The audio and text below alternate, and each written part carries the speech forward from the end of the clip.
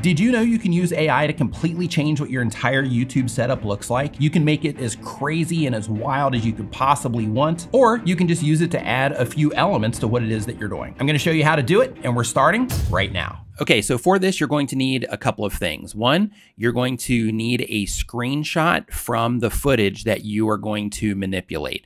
Pretty much every piece of video editing software has this, where it allows you to export the frame. That's the option you want to use. Next, once you have your image, you want to go to firefly.adobe.com. This is currently free while it's in beta. So depending on when you watch this video, it may or may not still be free, but at the time of publish, this is still free. But you want to drag your image into Adobe Firefly. So once your image is inside of Adobe Firefly, the very first thing I want to show you is down here at the bottom, you can see where it has add or subtract. And then over here, it has insert and remove. So what you can do here is I'm going to make sure that I have insert selected, and I want to make sure that I have add selected because we're going to be adding a window here. And all I have to do is just draw over in this area here. And once I do that, you're going to see the dialog box pop up down here at the bottom. And I'm going to put in window with ocean view and click generate. Now, once it gives the image, one of the cool things is it gives you different options. So I can come down here and I can say, okay, well, let's try this. That's not really an ocean view. That actually looks okay. And then right here is another option as well. I actually like that. So I'm going to hit keep. Then I'm going to come over to this side and I'm going to block out this whole area.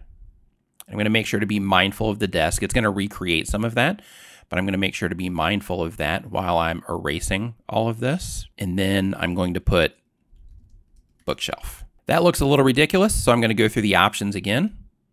That also looks a little weird, but this looks okay. So this looks a little bit more realistic, so I'm going to roll with that, but first I'm going to check on this. Yeah, that one looks a little weird too. So I'm going to go with this one here since it looks a lot more realistic. I'm going to hit keep. Now what I'm going to do is I'm going to click on remove because of this little overhang. I'm going to come up here and I'm just going to remove that area and then hit remove. And then right out of the gate, it's perfect, so I don't have to do anything else there. So I'm going to hit keep. Now I'm going to change this back to insert. And then I'm going to add a piece of art right here. Same thing, I'm going to highlight that area, and then I'm going to describe the image as modern art. And then I'm going to hit generate. And then I'm going to go through the options, and I think that one looks okay, but I'm going to have it give me more just to be on the safe side. That almost looks like an abstract Mandalorian, so I'm keeping it. But some things that I found out through my experimentation is when you leave in some objects that are the actual objects that you have in the room, it can help add to the realism. As soon as you start removing everything, then things do start looking a little bit artificial. But this definitely helps, bring everything together by having some of those items in here, depending on what it is. So I did the jungle thing, which looked pretty cool, but it looked a little bit hokey. And to be honest, I'm not sure if it's because I'm just used to what my set looks like, or if it is because it actually looked hokey. Now, when you go to download this, Adobe is going to put a watermark on it.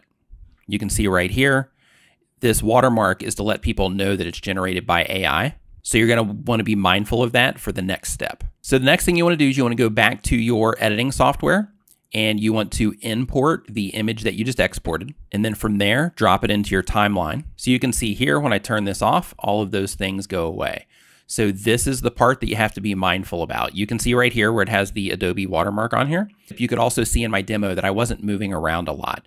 And the reason for that is for this next step that we're getting ready to do. But as you can see, the possibilities here are pretty insane. For example, if you're somebody that makes videos outdoors for music videos, or let's say you're vlogging, you can take this whole thing to an entirely different level, as you can see right here. But anyway, let's get back to the tutorial. Okay, that was pretty cool, right? So once you have this in here, what you want to do is you need to mask yourself out. So the editing software that I'm using currently makes this really easy to do. This is Adobe Premiere. But what I do is I go through and I mask myself out like this. And then in my case, I'm actually going to also mask out this Firefly logo. And the reason that I'm doing that is because I don't want that on my video, obviously. So I'm just going to do a quick mask right here. And you don't have to be that detailed. You just have to make sure that when you move, that you don't go outside of the bounds that you set. So I'm just going to make some minor adjustments here to ensure that doesn't happen. And then I'm going to go over to my mask in Adobe Premiere and I'm going to hit invert. Now I have everything in there. I don't have the logo on here either. And you can see when I hit play. Did you know you can now use AI to completely change what your YouTube setup looks like and make it look any way that you... Right, so I'm within the area that I cut out. So I could just stretch this out over that particular clip.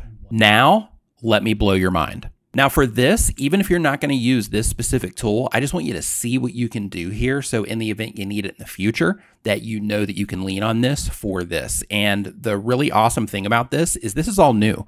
So this is just going to continue to get better as we go along, but check this out. In Photoshop, I'm going to make the canvas size bigger, just the canvas itself. So I'm going to take this to 5,000. I'm going to take this one to 3,000 just to give me enough room to work with. And I'm going to hit OK. Now, after I expand this, the next thing that I'm going to do is delete all of this extra stuff here. Now I'm going to use the wand tool. I'm going to select the background. I'm going to go to generative fill, and I'm just going to say modern office. Now, just like in Adobe Firefly, I have the option down here that I can choose between a few different options. So I think this looks pretty cool. Then I'm going to click on add to mask, and I'm going to go in here and just cover this line up.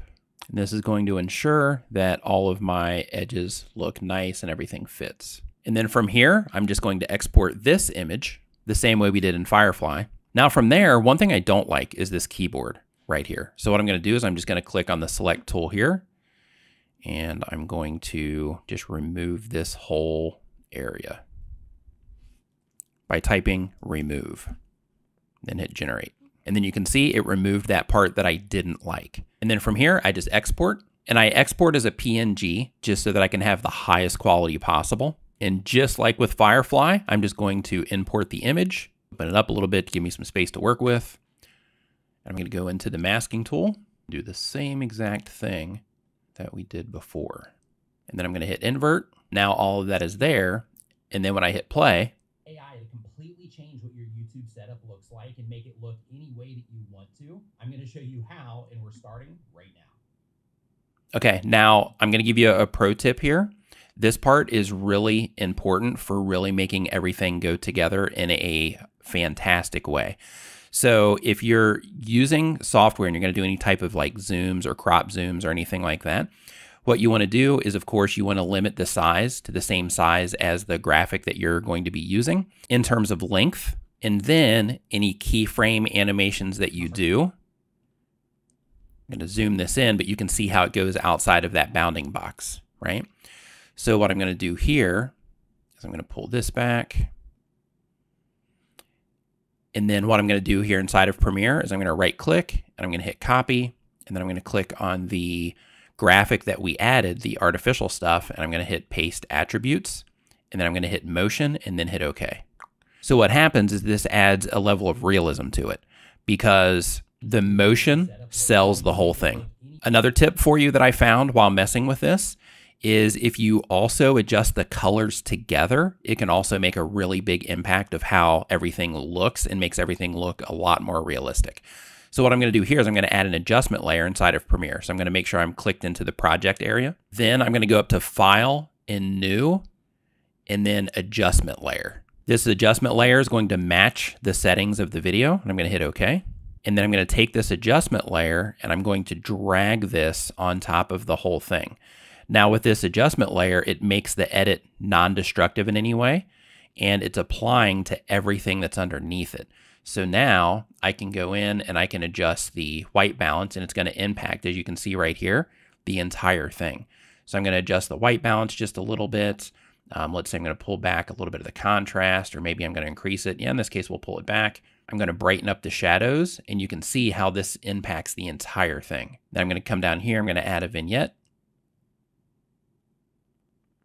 Just something minor.